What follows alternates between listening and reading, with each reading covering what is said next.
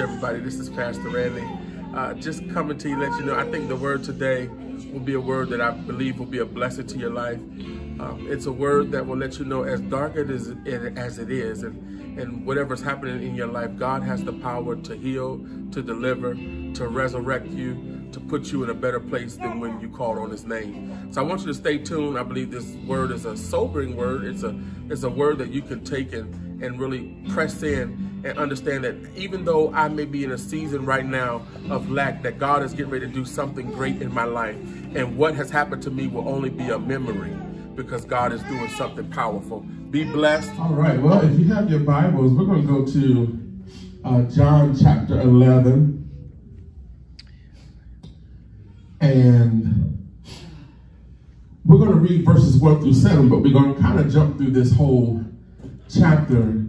I want to have a discussion today, a dialogue. We're going to talk about Brother Lazarus. And sometimes it's challenging when you preach something that's been preached so many times. So I pray that God will speak something to you different that's in here. But I want to really share this. It's a couple points, and we're going to look at it, and then we're going to go home. But I pray that it blesses you. In John chapter 11, verses 1 through 7, it says this: Now a certain man was sick, Lazarus of Bethany, the town of Mary, and his sister Martha. It was Mary who anointed the Lord with fragrant oil and wiped his feet with her hair, whose brother Lazarus was sick. Therefore the sister said to him, saying, Lord, behold, he whom you love is sick. When Jesus heard that, he said, This sickness is not unto death, but for the glory of God, that the Son of God may be glorified through it. Now Jesus loved Mary and her sister Martha and Lazarus. So when he heard that he was sick, he stayed 2 more days in the place where he was. Then after this, he said to his disciples, Let us go to Judea again. And so if I could title this, it would be, It was dead until he touched it. It was dead until he touched it, or until he spoke to it. See, we see that God's ways are not our ways. Anybody can attest to that. I've been going through a little challenge right now, and if I had my way, I would have God doing some things differently. Can anybody say amen? So we can come to an agreement that God's ways are not our ways. The things that he thinks are sometimes not the things that I think, or the way that I think I should go is not the way that he takes me. I'm like, God, I see this way seems a little easier. It's less stress for me. And God is like, no, that's not the way that I'm taking you, because that's not the way of your victory. Sometimes victory does not come in the way that we think it should come. It doesn't look the way that we think it should look. But I'm so glad that God knows what's best for me. Even when my flesh wants it a different way, I'm so glad that God doesn't always give in to my adult tantrums.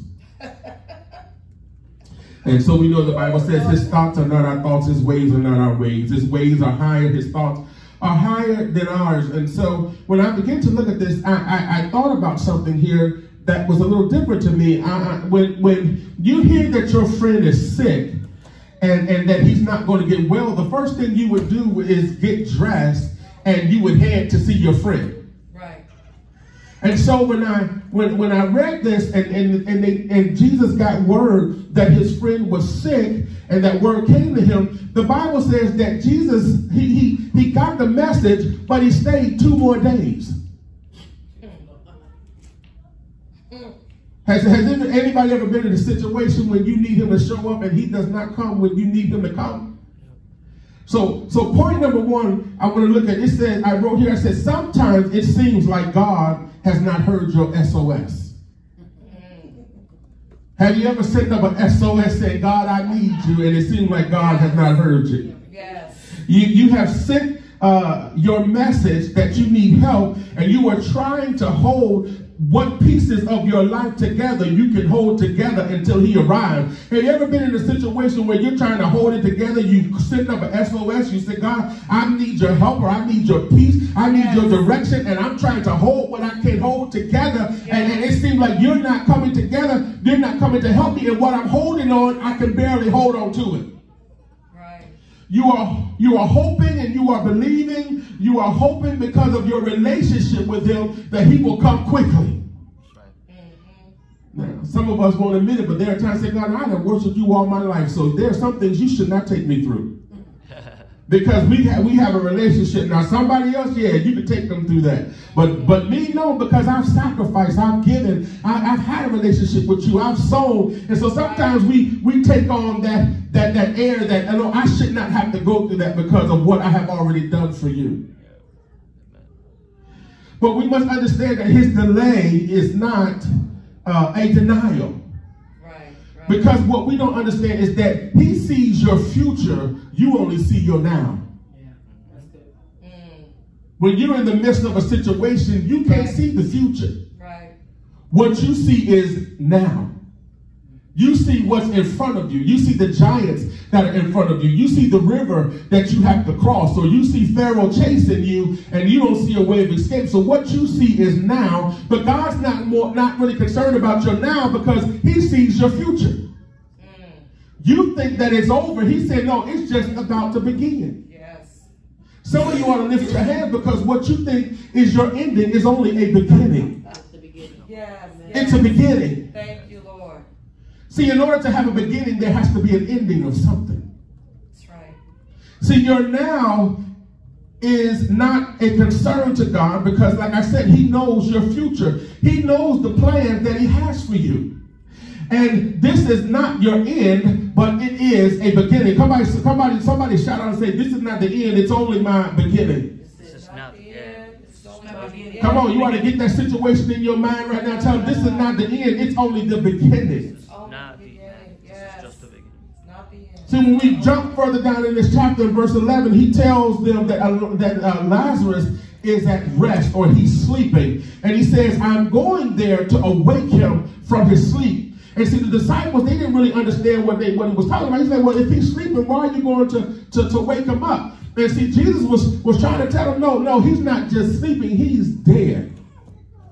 In verse 15, he tells them, he says, for your sake, you ought to be glad that I was not there because it only will help you to believe. See, there are sometimes we want God to show up, and God's like, I'm not going to show up because if I do what I do right away, you won't have the faith in me that when I take you to the next place, you won't have the faith to believe that I can do it, or that I can heal, that I can deliver, that I can set free. So there are sometimes God has to wait a couple days, or he has to wait some time so that you can realize that, hey, the only person that can do this is God. See, I'm so glad that there were times when I prayed and I asked God to bring me through, and God didn't bring me through right away. But in that waiting, he built my patience. In that waiting, it built my faith. So that as I'm praying, saying, God, take me to another level. When I get to a new level, we know there's new devils. But if I've already seen him work out the situations in the lower level, if I've seen him go against the devils and destroy what was on this level, when I get to the next level, I have the faith for it because I saw what God done. What God has done. Yes. So he tells them, he says, you ought to be glad that I wasn't there because I'm getting ready to show you something. Point number 2, someone around your situation needs to see God in action. Someone around your situation needs to see God in action. See, if God delivers us every time, what testimony do we have? How can you really testify and say, oh, I had to wait on the Lord, or it got bad? See, there are people around your life that don't just need to hear your testimony, they need to see it. That's right, that's right. See, it had to get bad so that people couldn't get the glory for it. It was not it had to get to a point to where it became, where it had to be taken out of man's hands. There have been some things I have been in that man could not help me. What I'm in right now, man cannot help me. It has to be a supernatural move of God. So God sometimes has to let situations get so bad that you have to release it, and that the people, that there's no one around you that can fix it but him, so that he gets the glory, so that somebody in your situation will understand, or watching your life will realize, hey, if nobody can help them, and God brought them out, then I've got to see about this God. I've got to try this God, because I know for a fact I couldn't help him. Nobody can help him. The doctors couldn't help him. Medicine couldn't help him. But somehow they outlived what they were going through. It had to be this God that they talk about. That's right. Sometimes you can be in a relationship with somebody, and you feel that just because you're in a relationship with them, you get a pass. But I'm so glad that God doesn't just give me passes. Right. I'm glad that sometimes he has to allow me to go through things to build my character, or to trust him, or to just believe, or to believe in myself. Some of the things we're in is not so that we can so much believe in God, but God wants you to believe in yourself. That the power that he has put in you is a power for real. That you do have power. That you have power when you speak. That you have power when you pray. That you have power when you worship. That you have power when you decree. So sometimes he has to allow things to get bad, so that sometimes you rise up and you begin to speak over yourself. Yes. He has to sometimes let things get to a point that you recognize that it is only God. And see, when you realize that God has all power, it doesn't matter what situation you find yourself in, because you realize, wait a minute, if he has all power and there is nothing stronger than God, then why am I in fear? Anybody getting anything so far? Amen. It's good. See, he had to wait, because see, if he showed up at your first call, you would not believe like you do right now. See, some of us believe God and we trust God because he didn't come the first time we called him. Sometimes not the second or the third time. We had to keep calling him. We had to keep believing. We had to keep confessing. We had to keep praying. We had to keep dancing. We had to keep doing it until he showed up. But when he showed up, he did better than what I was even asking him to do. So that's why I believe him the way that I believe, and I can pray the way that I pray, and I dance and I worship the way that I do, because I know what he has done. We used to say he may not come when you want him, but is right on time. See, and those who need to see God would not have seen God or believed God if the pressure didn't get hot in your kitchen. Or if the fire wasn't turned up. See, I'm living my life in front of my children so that they see, hey, even when I have hard times and God doesn't answer me, I'm still going to worship. I may break down for a minute. I'm going to get up and praise. But you're going to see God answer, so that when I close my eyes for the last time and my children are still left on earth and they have to serve God, they're going to say, wait a minute, I saw God heal my dad, or I saw God bring my parents through. I saw God work a miracle where there wasn't nobody else that could do it but God, so I got no choice but to believe. I was telling my wife the other day, I said, I'm an optimistic person, and I told her sometimes I wish I wasn't as optimistic. Because to me, sometimes I feel like it's a downfall. Because I could be going through the worst time, oh, but God's going to come through. And then when he doesn't move the way I want him to move, as quick as I do, then I start to get down. I'm like, wait a minute. And I'm telling them, don't hope, really. Don't believe. Don't, you know, but I've seen God do so much that I can't help but believe that God will do what he said he would do. Yes. He will. Yes. Number 3, when I read the story, he doesn't always come when you want him. Sometimes he has to let it get bad so that other people will be blessed from your life. Right. But then also you got to understand that if the SOS went out, at some point it's got to be answered. That's right. And so this morning I want to declare to you that he is on his way to you. Amen. Hallelujah. Now if that don't make you happy, you ought to just leave. That brought me comfort to know that if I sent my SO out to him, that he heard me. Yes. He's got to respond. He's not going to leave me in the state that I'm crying in. He's not going to leave me in the state that I'm praying in. That he's going to have to come. He's going to have to answer. And so point number 3 is he is on his way to you. So what you've got to do is hold on, because help is on the way. There's a song Georgia Mass used to sing, and I used to love that song. Say, hold on, help is on the way. So you got to tell yourself, tap yourself and say, hold on. Help is on the way. Help is on the way. He may not come when you want him, but he'll be right there on time. I used to love that song. Matter of fact, I might play it when I get in the car. Because you got to tell yourself, hold on, help is on the way. Help is on the way.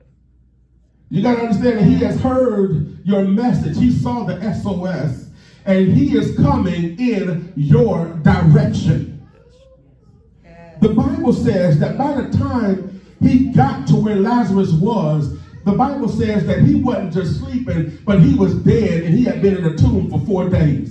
See, Martha then sees him and tells him, she says, if you had been here, my brother would not have died. That's like us, right? And so, God, if you had been here, my marriage wouldn't have suffered. If you had been here, my child wouldn't have had to go. If you had been here, I wouldn't have lost my job. If you had been here, if you had done your job. That's basically what she's telling him. If you have all power like you say, if you had been in my life, if you were in my vicinity, what happened to me would not have happened. And so Jesus looks at her and he tells her, he says, he will rise again.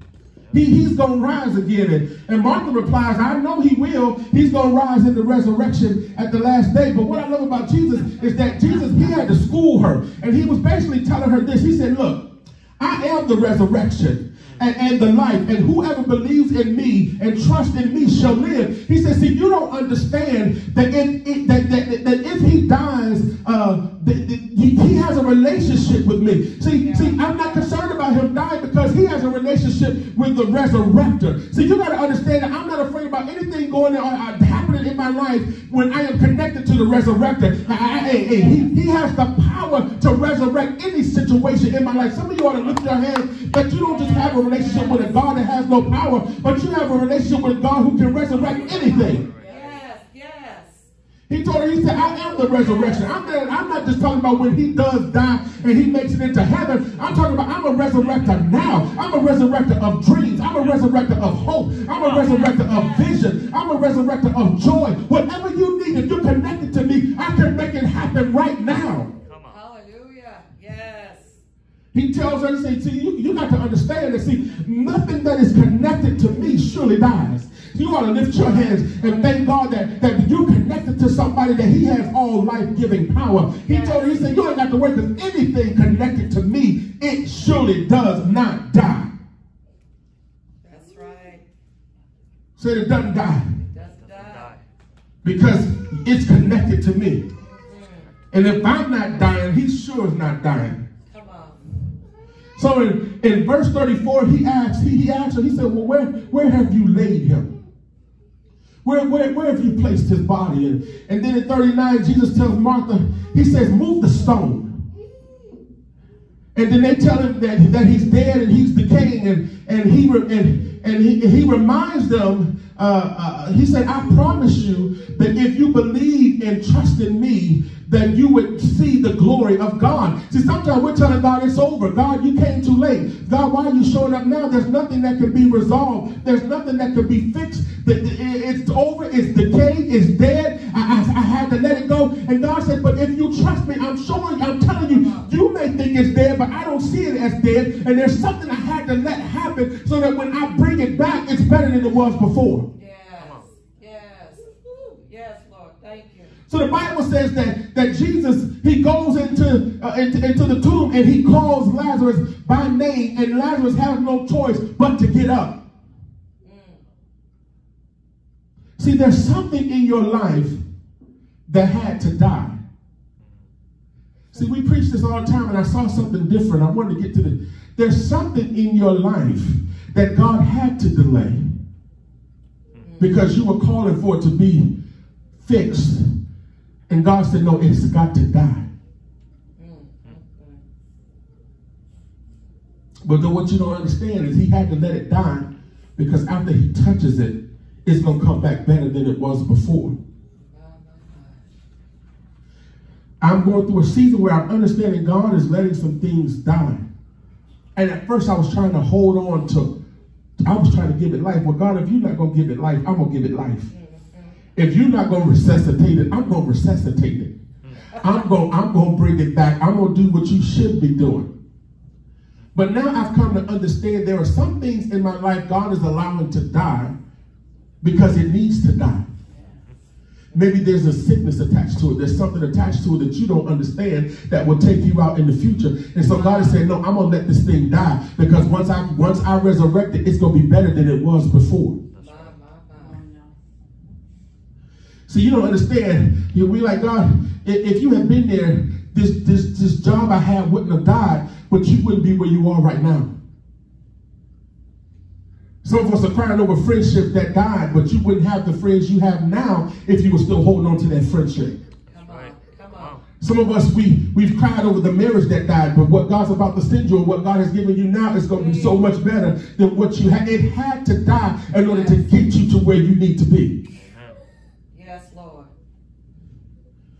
See, some things had to die in order to kill the infection. See, you didn't know how deep the infection went, but God knew if I let this thing die, and then when I touch it and resurrect it, when I resurrect you, the infection won't be there anymore. It will be healed, clear, and you will be moving on to what you need to move on to. So see, there was a sickness that Lazarus had that was killing him, and God was like, no, I've got to let this thing take its course, so that when I resurrect Lazarus, he resurrects with no sickness. He resurrects as a new person. Some of you ought to understand that what's happening in your life is meant to happen so that it can kill what needs to be killed, so that when God resurrects you and takes you to where you go, there is no infection. Some of you ought to lift your hand and say, God's getting ready to clear out the infection in my life so that I can go forward and do what God has called me to do. So yes, it's got to die. I may have to get in a tomb. People may think it's over for me, but they don't understand God is doing something in the death process of my life.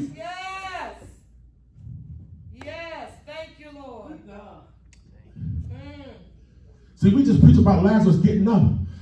But I tried to search the Bible and try to find out more stuff about Lazarus after he was resurrected, but I saw nothing about a sickness. Come on. See, in the next chapter, it talks about how Lazarus was sitting at a table with Jesus. See, what you don't understand is there was an infection that was in your life, but God said, I'm going to let it die, but when I resurrect you, now you're going to be sitting at the table with me fellowshipping. See, at one point you were calling for SOS for help. Now the help is sitting at the table with you. Come on. And every person that saw this miracle will leave believing, knowing that there was no way you could have got over that but God. Come on, some of you ought to give God a praise right there. See, I didn't get it when I was struggling a couple weeks ago, and I didn't get it. There were some things God was allowing to die. He was trying to kill the infection so that when he resurrects me, I'm not calling for help. The help is already right there.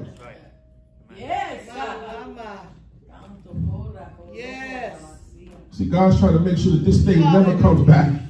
Because what he's telling you, man, the glory, this glory that I'm about to reveal, that can't be compared to the suffering. So I don't mind suffering for a minute because I know there's some glory showing up. Some of you ought to lift your hands. You've been suffering. You've been going through something. You've been going through secretly. You haven't been telling anybody. You've been in turmoil. You've been calling God. God hasn't showed up. But it's the reason why. Because he's letting this thing get to a point to where it dies. And he's getting ready to reveal his glory.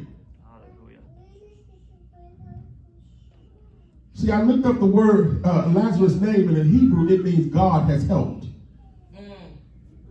That's going to be your testimony. God has helped. God has helped me. See, there's some enemies that's watching you too, that don't want God to come through for you. And so they're going to rejoice when they see you in the tomb. But they don't understand that you're getting ready to come up out of it. But you're going to come out of it better than you was when you went in. See, if you read the next chapter, it says that people showed up to not only kill Jesus for what he did, but they wanted to kill Lazarus. Because Lazarus was a recipient of God's miracle. But you can't kill what God has already resurrected. Come on, come on. You can't kill what God has already resurrected.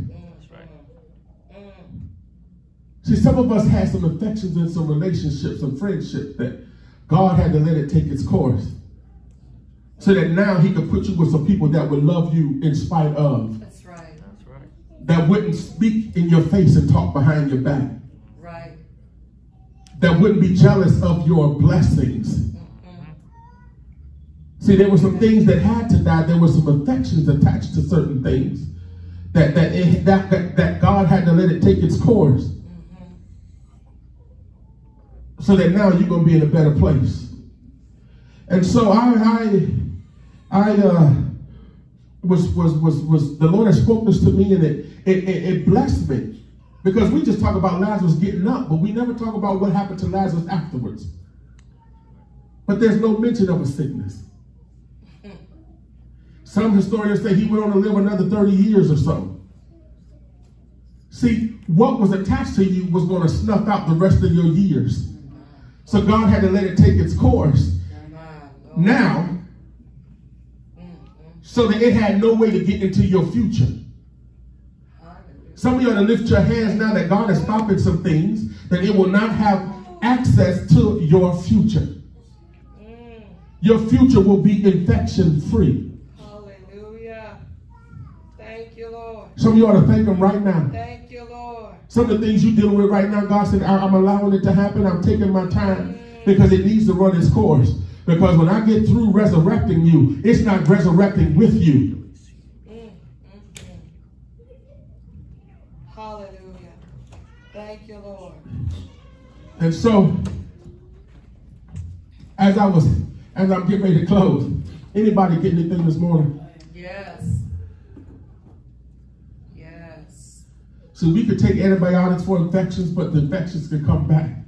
That's true. But when God does what he does, it can't come back. Lazarus came back a new person, sitting at the table, rejoicing, having fellowship with Jesus.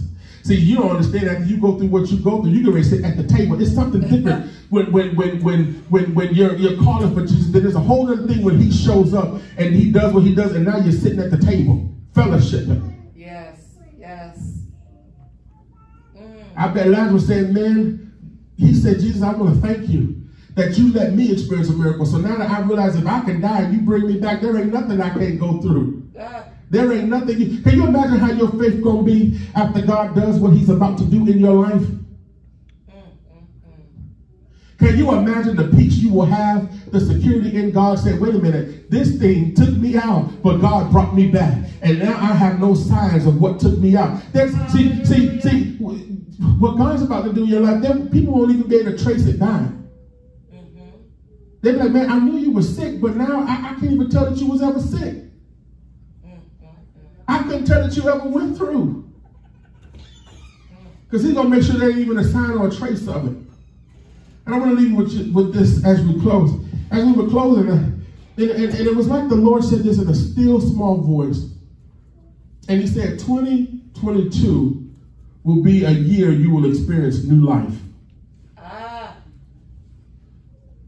See, this last year and a half, you've been experiencing death. But God says in 2022, you're going to experience new life. Thank you, Lord.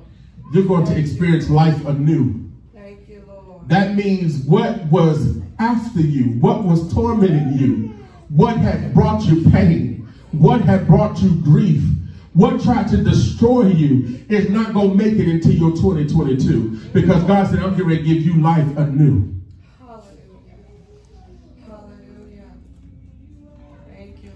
You got to understand, see, these last 2 years, it's been about destroying the old man so that the new man could rise. And you get ready to rise anew in 2022. My mind, my body, my finances, my faith, it's all going to be new in 2022. It's getting ready to experience life all over again.